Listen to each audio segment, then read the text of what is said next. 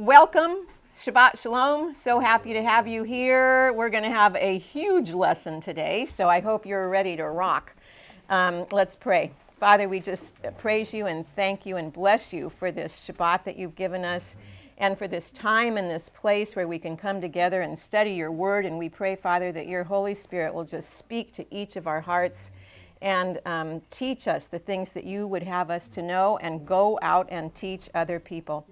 And we love you and we give you this morning and we ask these things in your name, Yeshua HaMashiach. Amen. Okay, so I would like you, we're going to start out on almost the back page. Go ahead and turn to page 17. And we're going to start out what's going to look like the end, but it really is going to be the beginning for us. All right, so you're going to see on page 17 a verse. Exodus 2:2, and let's read it together. And the woman conceived and what? Bare a son. And when she saw him, that he was a goodly child, she hid him 3 months. Okay, this son was Moses, right? But what we need to remember is Yeshua is going to be like Moses. Everybody remember that? There's a verse that says it. Okay, so this son is going to ultimately lead the people into the land. But he had to be hidden for a time. This is foreshadowing Yeshua, who is hidden from the Jewish people for a time. Moses would be hidden, but suddenly he would show up to lead his people to freedom, right? He wasn't just hidden for 3 months in that little Teva ark. He was hidden for 80 years. Remember, he was sent out into the desert for 40 years after he killed the Egyptian. He was hidden for a long time before he was finally sent back in to free the people. Well, likewise for Yeshua, he's been hidden for a long time from his people, but he's about to show up and reveal his true identity, and like we pray in the Amidah, and gather us from the four corners of the earth. Okay, so this is the mindset I want you to see when you read that verse. There's a lot in it that doesn't just jump out on the surface, but it's all hidden in there. All right, now let's go to Exodus 6, 8, and 9. And I will bring you into the land that I swore to give to Abraham, Isaac, and Jacob. I will give it to you as a possession. I am the Lord. Moses relayed this message to the Israelites, but on account of their what? Broken spirit, which is ruach, and cruel bondage, which is mikotzer, they did not listen to him. Everybody got those underlined words? Say them out loud. They did not listen to him. All right, this is what I want you to learn today. Ruach is this Hebrew word, and it's breath or spirit. When we say Ruach HaKodesh, that's the Holy Spirit. But this says Ruach in that verse, and Mikotzer is anguish. Okay, so what does this mean? This, when those two words are used in proximity like that, that is an idiom that means spiritual asthma. Okay, they couldn't breathe. They were spiritually stunted. Why? They couldn't hear the Holy Spirit anymore. That's what this means.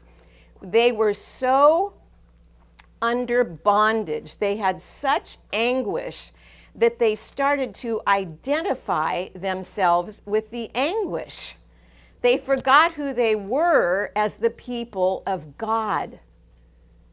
Do you see how that could happen in the days that are coming to believers? We have got to learn from this. We can't get spiritual asthma. It's on. So whatever we do, we identify ourselves as children of God. regardless of how difficult the times may get. We don't want to get spiritual asthma and not be able to hear the Holy Spirit. That's how serious this verse is. And so any comments or questions about that? Is that a whole new idea? Spiritual asthma? Yes? Can you come out of spiritual asthma? Can you what? Can the Holy Spirit bring you out of it? Yes, absolutely. Who brought him out? Who brought the people out of the spiritual asthma? Moses. And we've got to look to Yeshua to do that and ask the Holy Spirit to hear his voice. So, all right, now let's go to the first page of the lesson. Okay, so today we're going to concentrate on one phrase, which is son of David. All right, last week we looked at what? Son of Abraham. So it's important to know that Matthew wrote to a Jewish audience to show that Yeshua is the long-awaited Messiah of the Jews and that he is the King of the Jews. Therefore, the first person listed in Matthew is David, emphasizing Yeshua's kingly and Jewish lineage. Everybody got that? Okay, Matthew begins with David, and the second person in Matthew's genealogy is Abraham, firmly establishing Yeshua's Jewish roots. Matthew calls attention to both. Today we take a look at the genealogy of David and see the truly incredible hand of the Lord at work. No mere man could ever have arranged this amazing genealogy. Last week we learned that a son is like someone. He has somebody's characteristics. It doesn't have to necessarily be a birth child. It can be a child who is like you in some way or several ways. You have children like that probably, or friends who you'd call your son just because they're so much like you. Okay, today we're going to look at another aspect of being a son. When you are speaking of a son in Scripture, you're looking for the fullness or for the potential of the one being spoken of. Okay? So when you look at the fullness they're going to bring to a family, or the fullness they bring to a position. Okay? They're going to complete it. So a son has all these aspects to him. I don't? Yay. Okay. Okay, so I want you to get that perspective and to, as we go through these verses, to see how Yeshua brought fullness to the son as to being the son of David. All right? How will Yeshua be the son of David? Jeremiah 23:5-6 says, "Behold," and look for the words in this verse that should pop out. "Behold, the days are coming, says the Lord, that I will raise to David a branch of righteousness. A king shall reign and prosper and execute judgment and righteousness in the earth. In his days, Judah will be saved, and Israel will dwell safely. Now, this is his name by which he will be called." What is it? Okay, had that happened yet in Jeremiah? So there wasn't a total fullness yet that had been brought to this promise. But then in Romans 3:22 it says, "Even the righteousness of God through faith in Jesus Christ for" how many? All of those who believe, for there is no distinction. Okay, Abraham believed God, and it was counted to him as righteousness. When Matthew mentions the son of David, name the ways that the above verse connected Yeshua and Messiah the King. Do you see how they connected? Did Yeshua bring fullness? Because it says, even the righteousness of God is what we have through faith in Jesus Christ for all. That was the promise that was coming from Jeremiah, and in Romans we see it fulfilled. Yeshua brought fullness to that promise. Okay, now in the next verse in Isaiah 9:6-7, let's look for some key words as we read. For unto us a child is born, and unto us a what? Son is given. And what's going to be upon his shoulders?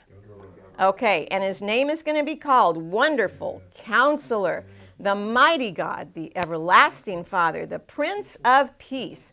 Of the increase of his government and peace there shall be no end. Upon what?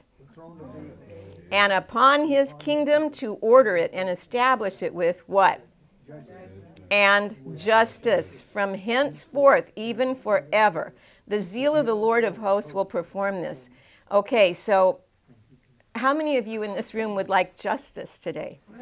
Even in our government. Do you think it's time? I think the whole world is getting ready to just yearn for this justice because we know it's not there. Okay, but Corinthians tells us, but by his doing you are in Christ Jesus, who became to us wisdom from God and righteousness and sanctification and redemption. And John 5:27 says, and he gave him what? To what? Execute judgment, because he is the Son of Man. So Isaiah is connecting David's throne with the Son who's going to execute judgment. So when are we going to see real justice? When Yeshua returns, right? That's when we're going to see it. So if your heart is really yearning for justice, then at the same time, it has to be yearning for the return of Messiah, because that's what's going to bring justice. The rulers on the earth today, are they going to bring justice? No. Not the ones we're looking at, right? No way. Okay, so Psalm 78:70 says, he chose who? His servant from? He brought him to shepherd Jacob his people. Israel is his inheritance. With upright heart he shepherded them and guided them with his skillful hand. And then Psalm 23 says, the Lord is my what? So what aspect did you see Yeshua fulfilling that David started out with? He has that shepherd's heart. So here we can see the branch of righteousness, who is a king, fulfilled. We can see that the heart of a shepherd is also what David portrayed, and Yeshua brings fullness to. It's pretty incredible. All right, let's go to, I don't know what page you're on. My notes are a little different. So, all right. And Matthew continues with more members of Yeshua's family, which will come back and link to David again, but now the story gets a little dicey. Matthew 1, 2, and 3. Abraham begot Isaac. Isaac begot Jacob. Jacob begot Judah and his brothers. Judah begot Perez and Zerah by Tamar. Perez begot Hezron, and Hezron begot Ram. Okay, there's some things we want to look at. Hezron was a leader of the tribe of Judah when Moses led the Israelites out of Egypt. And Ram, or Ram, however you want to say it, means high or exalted. And he was also a leader from guess which tribe? Judah. And it also is stated that he was a friend of Job. So he had some age on him. Who was? Ram. Yeah. So I'm wondering, and I'm wondering if you're wondering, why is Judah mentioned so many times and the other brothers are left out? Did that even cross your mind? If you look back through, it's Judah, Judah, Judah. Everything's about Judah. Let's read Genesis 49, 8 through 11, and we're going to see some things. Okay, you are he whom your brothers shall praise. Your hand shall be on the neck of your enemies. Your father's children shall bow down before you. Judah is a lion's whelp from the prey. My son, you have gone up. He bows down, he lies down as a lion, and as a lion who shall rouse him. The scepter shall not depart from Judah, nor a lawgiver from between his feet until who comes?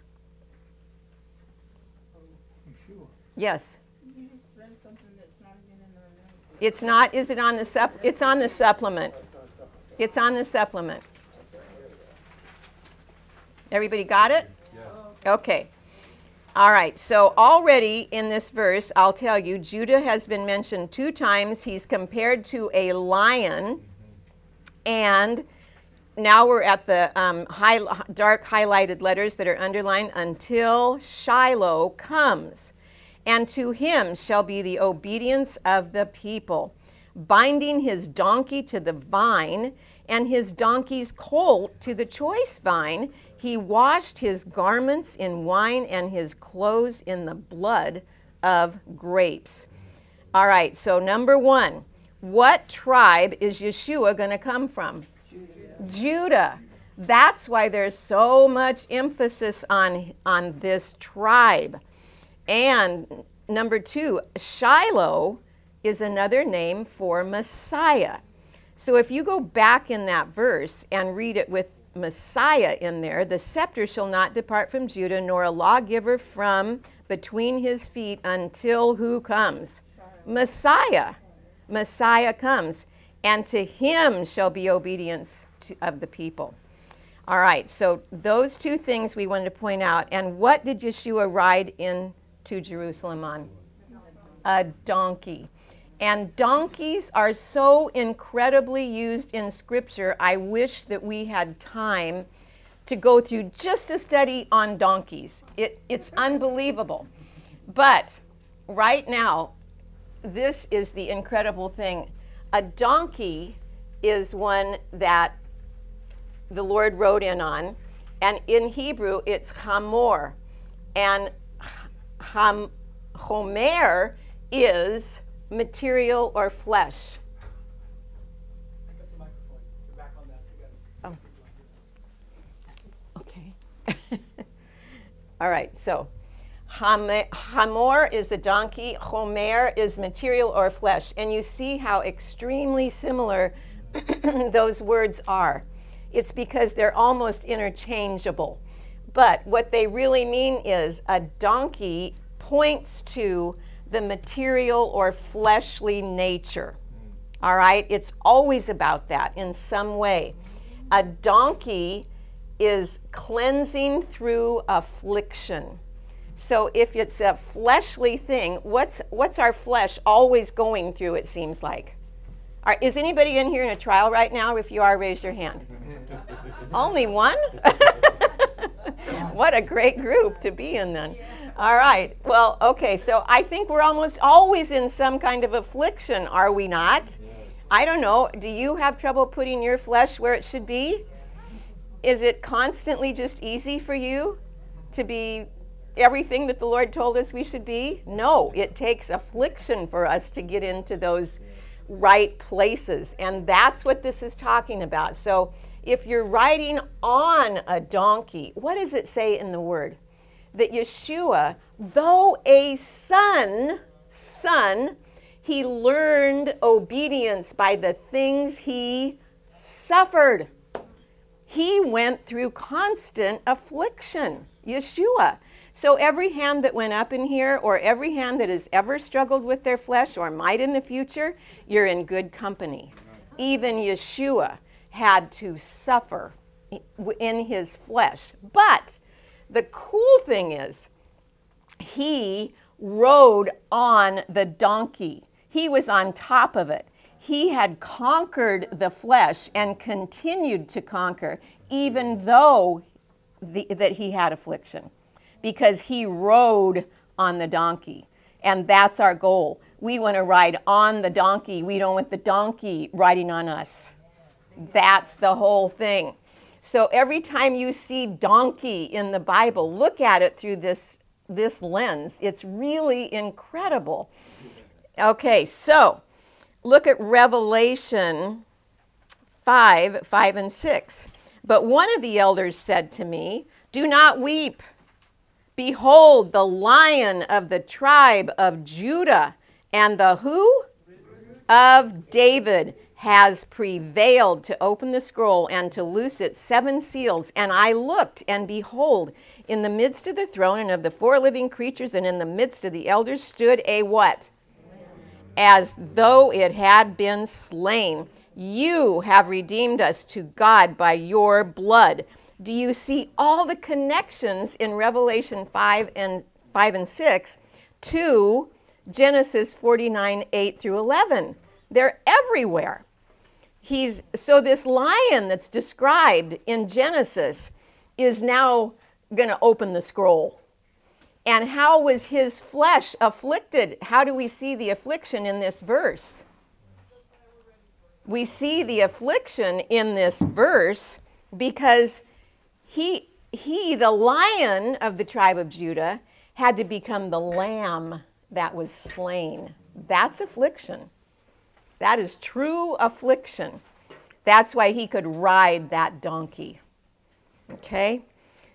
So do you see the fulfillment as a son in this verse?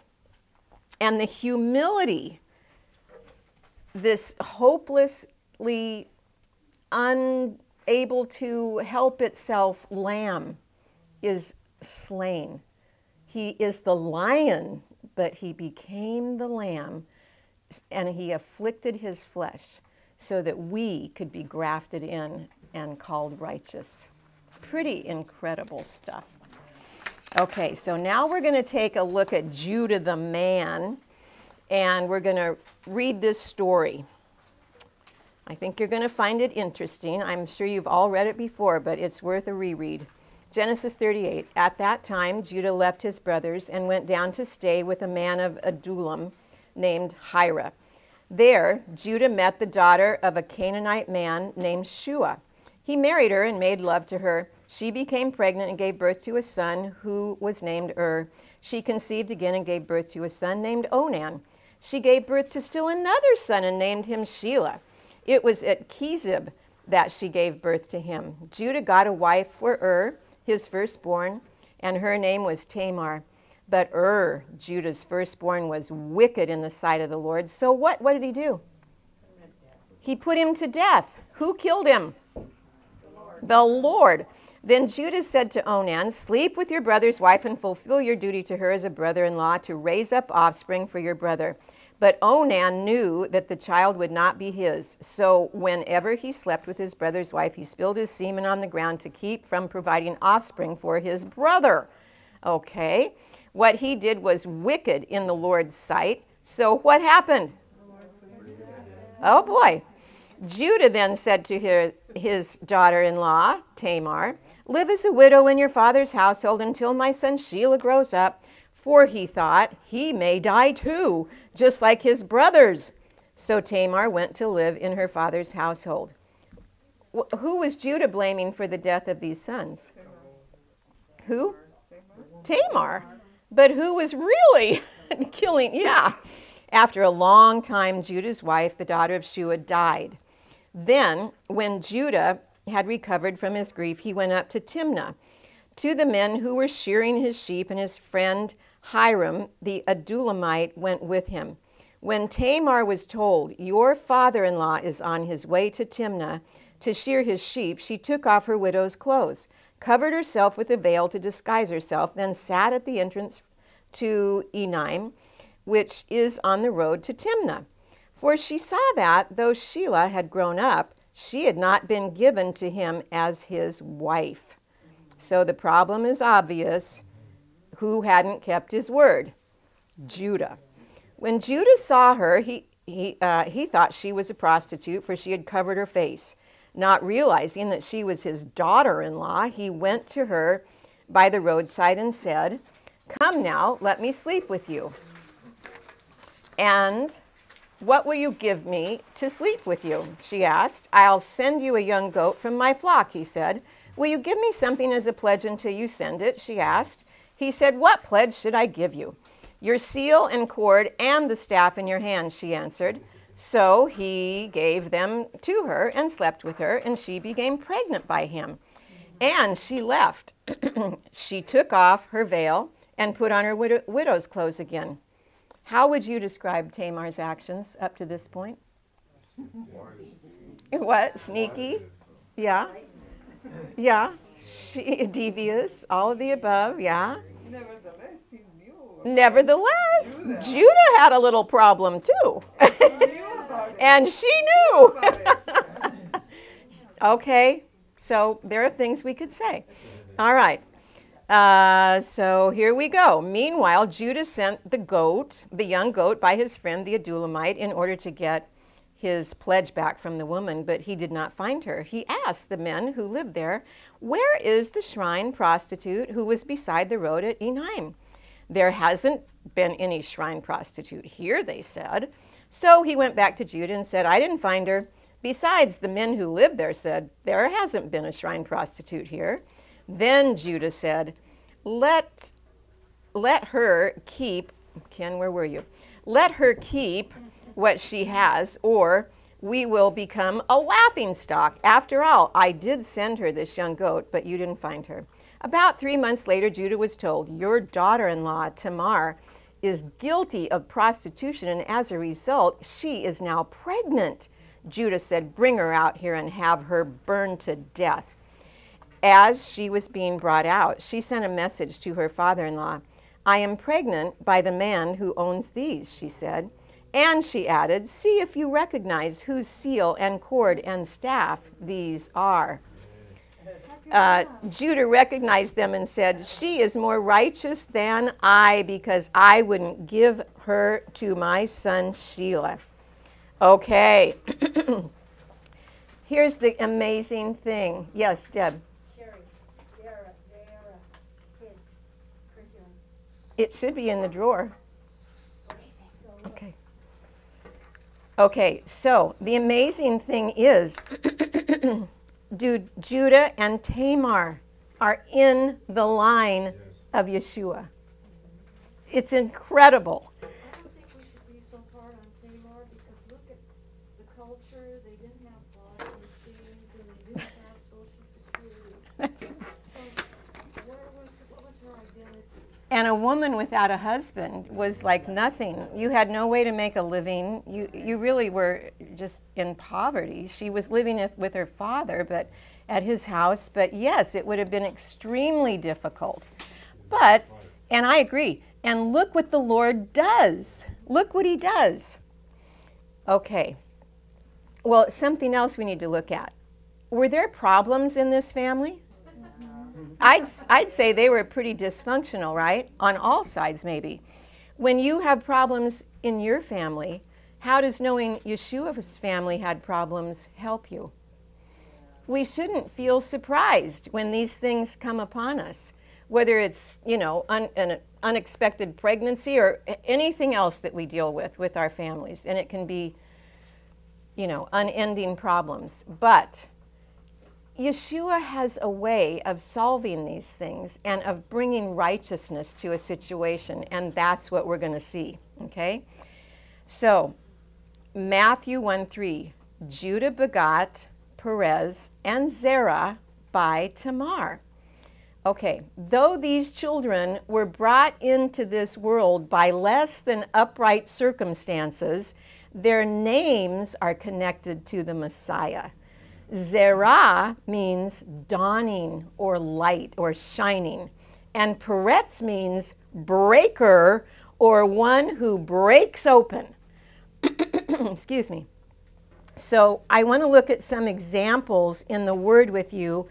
And we want to look at this word Peretz, because that's the word that means to break open or the breaker, okay? So what does it say in 2 Samuel 6:8? And see if there's a familiar name in this story that we're going to look at. Then David, there he is, was angry because the Lord's wrath had broken out, and that's the word Peretz, a breach, Peretz, against who? And to this day, that place is called Perez Uzzah, because something broke out against Uzzah. And what was it? Do you remember? he touched the ark. He touched the ark. And what happened? Was the Lord happy about it? No. What does that verse call what the Lord had? wrath. Yes, the Lord's wrath peretzed against Uzzah. So that was not a happy situation. Okay, who else is involved in this story? 2 Samuel 5:20. So David went to Baal Perazim, that's a plural for Peretz, where he defeated the Philistines and said, like a bursting, that's again Peretz, like a bursting flood, the Lord has burst out against my enemies before me. So he called that place Baal Perazim. Okay, so what happened here? Who's the one who is bursting out? Look at the verse. The Lord. It's the Lord again. Are we getting a pattern here? Okay, let's look at 1 Chronicles 14:11.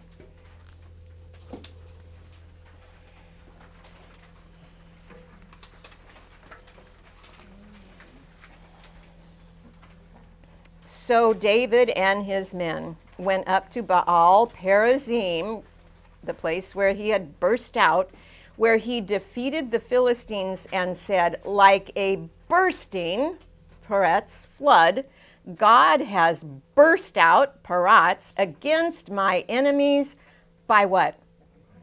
By my hand. How did Yeshua overcome his enemies? He spread out his hands and let them be nailed to a cross. Right? And what is David saying here? Against my enemies by what? My hand. What does that tell you? God could do everything all by himself, right? He didn't. Could he have killed Goliath? Could God have thrown a rock down from heaven and yeah. But who came along and said, I'll kill that giant? The little boy David, right? God could have done it. What is this telling you? We're a part of everything that needs to happen. Yes. God wants to work with you. He wants to work with you. He doesn't want to do everything solo. Yeshua came to do his will. By his hand, he brought salvation.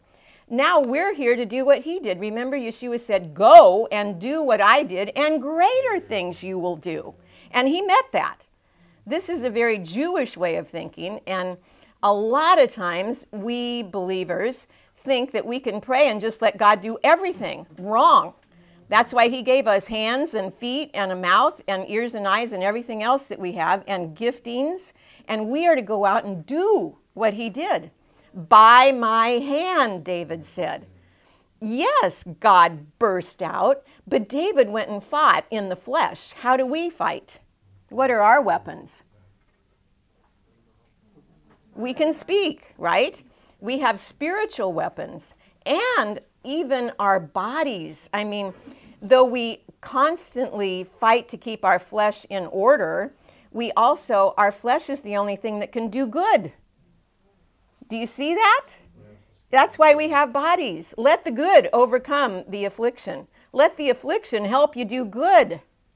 Because by the affliction, you have a testimony that you can go out and help other people. Whatever it is that the Lord puts in your mind. Is this a new concept? It kind of is. I know. Okay. Thank you. All right. So, more about peretzing. Let's look at Micah 2:13 and 12 and 13. I will surely assemble all of you, O Jacob. I will surely gather the remnant of Israel. I will put them together like sheep of the fold, like a flock in the midst of their pasture. They shall make a loud noise because of so many people. The one who what? Will come where? Before them. They will break out, pass through the gate, and go out by it. Their king will pass before them with the Lord at their head. So who broke out in the open? Who broke him out? Jesus. The Lord. The Lord. He's the Peretzer. Is he the Peretzer? Has he been the Peretzer in all of these verses? Yes. Okay, and who is all of you, O Jacob? What is that referring to? What people? Israel. And to what are the people being compared? Sheep. They're being compared to sheep. And who else compared us to sheep? Yeshua. Okay, so question number 18 says, then he who is coming, and what will this one do? What will the sheep do at this point? What's this one who is coming going to do? He will lead them out. He's going to lead them out. Exactly. All right, sheep who are let out of an enclosure where they have been crowded together all night, push and shove to get out of the gate that the shepherd has opened in the morning. They all want to be the first to get to the tender grass and open spaces. That's a typical sheep's attitude. They don't want to be afflicted. I'm not going to the back of the line. Watch out. Let me go first, right? This is a picture of people who are pushing and shoving to get into heaven. Often the shepherd himself laid down across the threshold of the door to the sheep enclosure to protect the sheep. Yeshua describes himself as the door of the sheep, John 10:7. So Jesus said to them again, truly, truly, I say to you, I am the door of the sheep. Isn't that amazing? All right, now we're going to see this in a chiastic order, and I'm just going to assume that y'all know what a chiasm is. And if you don't, you're going to learn right now. All right, so you have 1, 2, 3, 4, 5, 6. That verse is broken into 6 lines. Everybody see that? They're in bold. All right, if you take the first one and the last one, it will say this. This is going to tell you who is doing this. The one who breaks open, is that Poretz? Yes, will come up before them. So who is that, the one that breaks open? 6 is going to tell you, with the Lord at their head. So who's the one that's going to break open? The Lord. They will break out. This is line 2. Now that's going to go with line 5. Their king will pass before them. So again, who is their king? The Lord. And 3 and 4, they're going to pass through the gate and go out by it. So Matthew, so what is this telling us? What's it telling us? Who's at the head? It's the Lord. He's the one that breaks through. But by David's hand, right? It's another thing, it's another sign that he's the son of David. He's from the tribe of Judah. He's from the lineage of David. The Messiah will break through with light. That's the other twin, Zerah. So Poretz breaks through. He's a type of Messiah, and Zerah says he's coming with light. Pretty incredible what God birthed out of a really touchy situation, which we can see all kinds of issues with, right? So is there hope for your family? Yes. So by our hands, may we help it. May we afflict our flesh and do whatever need we can do to bring peace, right? Okay. So Matthew 1, 2 through 6. Abraham begot Isaac, Isaac begot Jacob, and Jacob begot Judah and his brothers. Judah begot Perez and Zerah by Tamar. Perez begot Hezron, and Hezron begot Ram. Ram begot Amminadab, and Amminadab begot Nahshon, and Nahshon begot Salmon. Salmon begot Boaz by Rahab. Boaz begot Obed by Ruth. Obed begot Jesse, and Jesse begot David, the king. And there is David the king in the line of Peretz, who would burst through, and Zerah, whose name means dawning or shining one. And did you notice the names of the women in the verse? I have only 4 minutes left, he said. Okay. Did you notice the names? Rahab, Ruth, and Tamar. What do these women have in common? They weren't Hebrew. They were not Jews. Are there Gentiles in the line of Yeshua? Oh my goodness. Were all these women upright women? No, but there is redemption. Pretty amazing. Okay, so Matthew 1:17 says, so all the generations from Abraham to David are 14 generations, and from David until the carrying away into Babylon are how many? 14 generations, and from the carrying away into Babylon into Christ are 14 generations. The gematria of the Hebrew name David. Do I have that up here? No. Okay, but it's right on your sheet. So the Dalet is 4. You can fill it in if you'd like. The Vav is 6, and the Dalet again, which means David. That's how you spell David's name. Dalet, Vav, Dalet. If you add those, if the gematria of those letters up, it is 14. So it's unbelievable. And what is this telling us? The son of David would come in this generation. Matthew is giving us math to prove when he would come the first time. Pretty incredible. And even David's name testifies to this. There are no consequences. It's unbelievable the planning that went into everything that we have studied today. All right, so what are you going to take away today? What's one thing that you can remember from this class? There's hope for me. There's hope for us, yes. What else? What do you think of God when you think of this? God is able. God is able. He is merciful. Yes. What about our... Doing the work. He what? He's the one doing the biggest part of the work. He burst through, but how do we fit in? Well, he wants us to come We along work with him. We work with him. and be with him. Yes, we don't just sit there. No. We pray, which is a lot, but we do more than pray. We get physically active.